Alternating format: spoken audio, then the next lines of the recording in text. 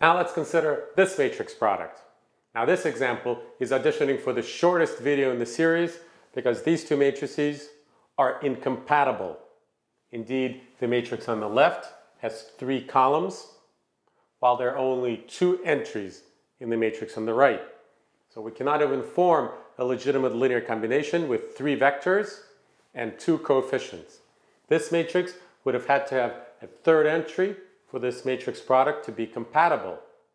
So these 2 matrices are incompatible, and this product cannot be carried out. So this completes this example. But there are a couple things I would like to say about incompatible matrix products.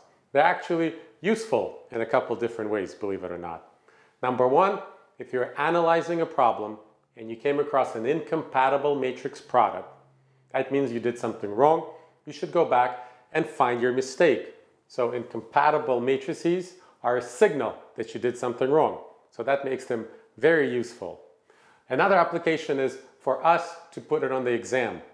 And in connection with that, I have one piece of advice. If you're taking an exam and you find an incompatible matrix product, you can rest assured that it's the only one, because you would have to be a total killjoy to put 2 of these examples on an exam. So there you go. Incompatible matrices and incompatible matrix products. Watch out for them.